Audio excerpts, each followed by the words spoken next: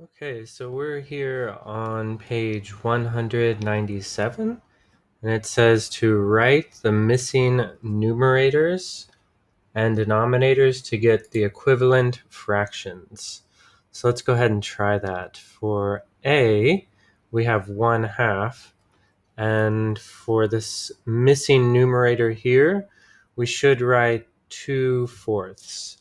And then for this one, looks like 4 is my numerator and 8 is my denominator. For the next one, for B, looks like I have one part out of a total of 5.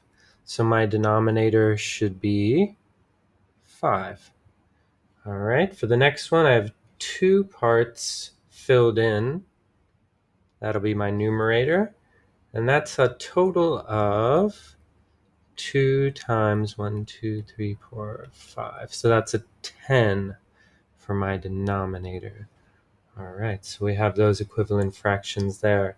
In here, you can write down any equivalent fraction.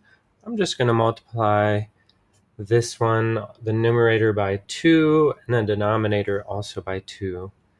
And that'll give me the equivalent fraction. And I'd encourage you to write these down, to write that part down and say what you're multiplying the numerator and the denominator by. And that'll be the first equivalent fraction for part A. And then B, we should say 3 times 2 and 2 times 2. That's going to be 4/6, or 4/6. And the next one, I'm just going to multiply this by 3, and this one by 3 as well, and I get 12/15.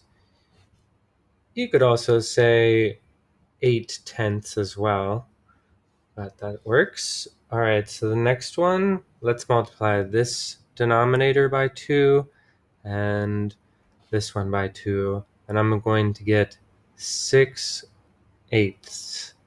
All right, so those are the equivalent fractions there for number 2. All right, so those are your answers for page 197.